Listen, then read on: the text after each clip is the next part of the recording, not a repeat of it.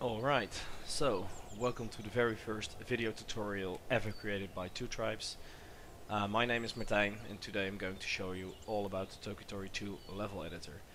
In case you don't know anything about Tori 2, just watch this video, and if you're interested in this game, simply write an email to toki2@twotribes.com and we'll provide you with a free Steam beta key. So let's continue with the level editor itself. By pressing tab you can open up the level editor. Pressing tab again will return to the game. On the left we have a toolbar here with the usual draw tools, the flood fill tool, hand tool, selection tool, etc. It looks a little bit like the Photoshop toolbar, and it shares some of the same shortcuts as well. So for those that are familiar with Photoshop, I'm sure you're pretty happy that we did that. On the right we have the entity properties window.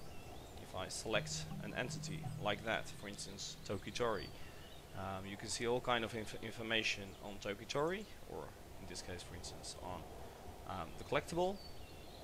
Below that we have the entity library with various entities that are currently present in Tori 2. Below that we have the tile window, which contains all kinds of tiles, for instance solid tiles, stairs, and if I select the draw tool I can simply draw a wall here. If I return to the game, suddenly Tori is not able to continue anymore. I can remove the wall by right clicking when the draw tool is selected. I can, for instance, add some stairs here and just walk on it like that. Alright, so let's continue with the editor itself.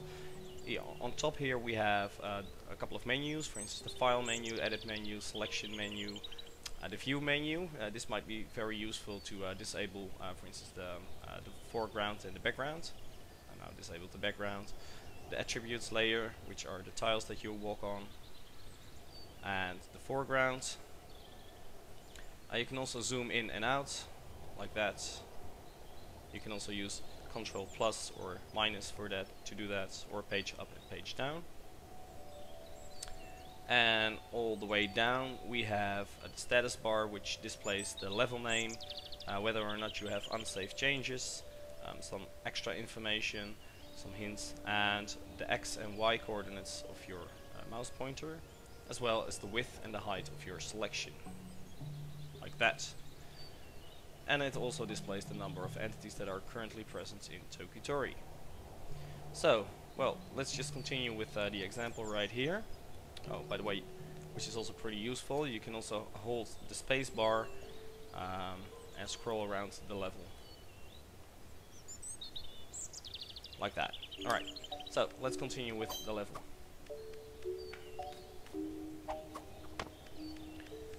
Oh, by the way, I noticed that I accidentally disabled poll right here. It should be on the foreground, like that, but as explained here, you can press view and disable the foreground to get rid of him, like that. So, I've shown you how to draw tiles and how to draw a stair. So how can we add creatures or entities, as we call them, to the game? For instance, there's one walking right here. You can select the entity move tool, or just holding control and just drag around the entity. I can also draw entities, and for instance this bubble frog is pretty alone right now, so let's give him an edible friend. Alright, so it's here, but I don't see it. That's because entities need to be reloaded. In order to do that, you need to press Ctrl E, like that. And as you see, right now we have the berry bug running around and the frog, who's obviously very interested in him. Oh, and there's a little bug right here. Right, there it is, and it's eaten. There are still some bugs in Tori. Not only berry bugs, but real bugs as well. We'll try to fix them later on. Alright, so just let's continue with this example level. If I go back to the editor again, I can also delete or remove entities by right-clicking on them. So now it's gone, and I can, for instance, replace it with a bubble frog right here. And this will be a nice This can be a nice way to show you the different properties that we have. For instance, if I reload this level right now, there is a bubble frog that walks to the left and it falls down. Well, perhaps you don't want that because you add a berry bug right here, like that, and he cannot see it. Alright, so what do? You select the entity again by pressing Control, holding Control and selecting the entity. You see the information right here, and you want its starting direction to the right, like that. So if I reload it right now, it starts to the right and it eats the berry bug and it's bloated. I can also alternatively remove the berry bug and have the frog start in a bloated state, like that. And now it's loaded. I demonstrated how to place a bubble frog and a berry bug. Another very useful entity to use is the berry bug nest, and I can show you by example exactly what it does. Let me place some death tiles right here. Reload the entities and kill this little bastard. As you can see, he dies and he never returns. And for a player this can be pretty frustrating because he might need that specific berry bug in order to solve a puzzle. So in order to overcome that, we've come up with the berry bug nest. And what it does, it simply respawns all the berry bugs that are attached to that nest. So I select the berry bug and I have a nest right here, and now this berry bug is attached to this nest. So if I kick it again, it will be respawned. And you can attach any number of berry bugs to that. So the minute a berry bug that is attached to that nest gets killed, it will be respawned at this particular nest. Alright, so let's restore to the previous situation. You can always go back by undoing. You can also redo, as you can see. And make a more complex situation, which is a bird. We can now place the bird right here. And if we reload the level, it will pick me up.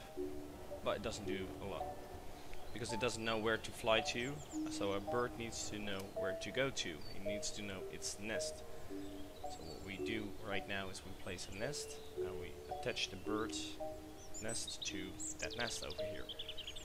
But as you can also see, it needs to have a waypoint. It needs to know where to fly. It needs to know where to scour. So what we need to do is we make a waypoint, which is this one, right here, and one above his nest, like that. So we select the bird again, we click on first waypoint, which is this one, then we select the waypoint, and it doesn't have any previous waypoint. It does have a next waypoint, which is this one, and I select that one, and now I select this waypoint, and I make sure the previous waypoint is set to that waypoint. Well, that's a lot more complex, but let me show you what it does.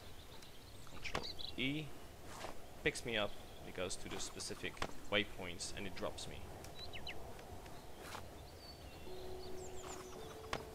Like that.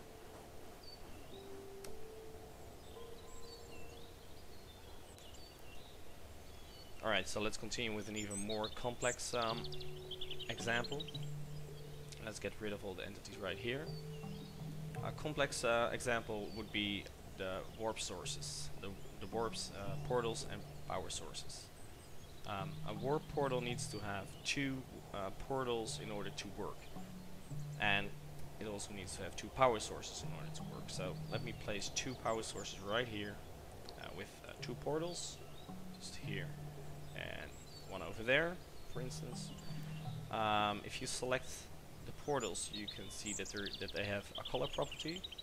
Just select a random color, for instance yellow, and this one as well.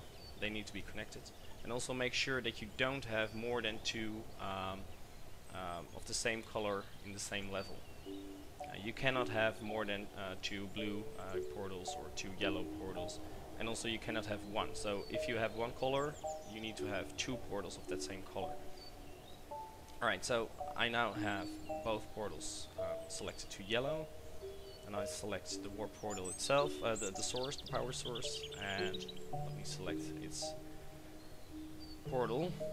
So this one is connected to this portal, and I'd like to connect this one to that portal. We'll do it like this. So now the portals are connected, and if I reload the level, I can see a Toki Tori is still standing over there. The portals are yellow and they are working like that. Another thing that might be interesting for you to know is that you can use the isControllable flag right here if you set it. And you reload the entities again, you see that this one is controllable. Like that.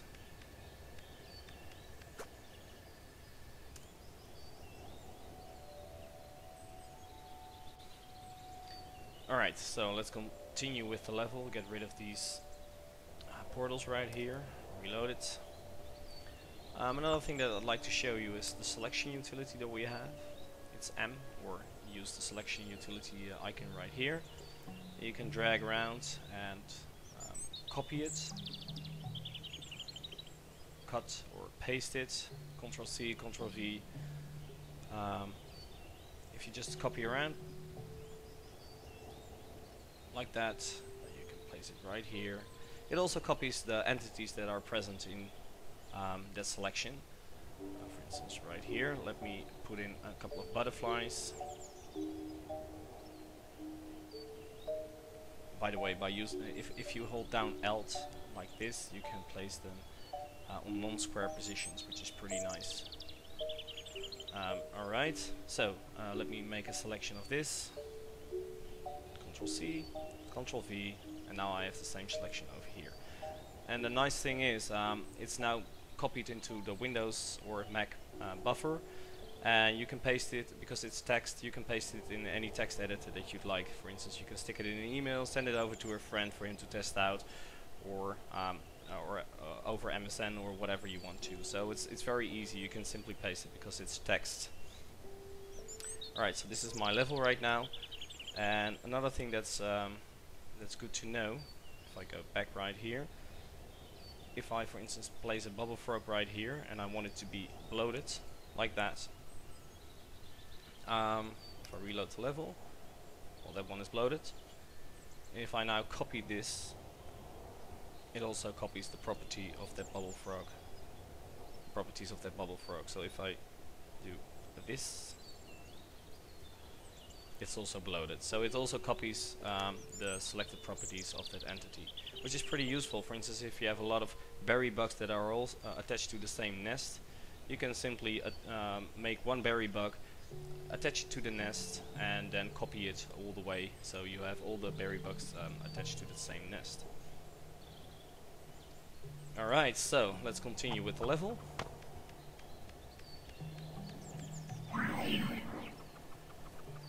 There are a lot of butterflies there, let me get rid of those. It might hurt the frame rate a little bit. Alright, they're gone. Another useful tool is the notes tool.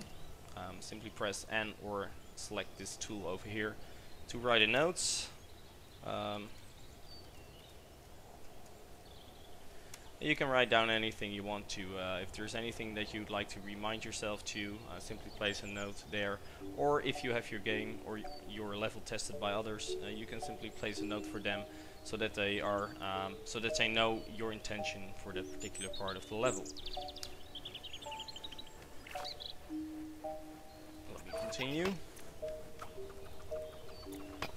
Alright, so I pretty much reached the end of this tutorial.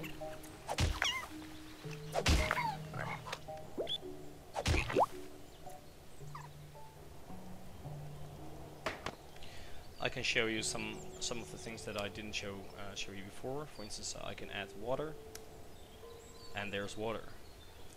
I could add lava as well, and I'm sure that frog is not going to like it. Nope, he isn't.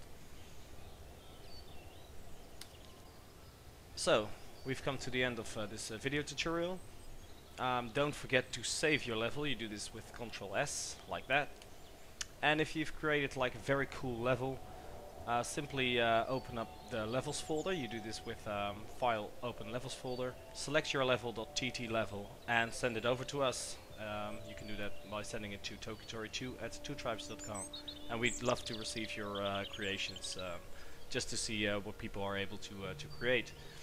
If you also need more help, press F1 and you'll be redirected to our website, on which there are various shortcuts and tips and tricks for this editor. So that's it. I hope you enjoyed it and enjoy playing around with the editor.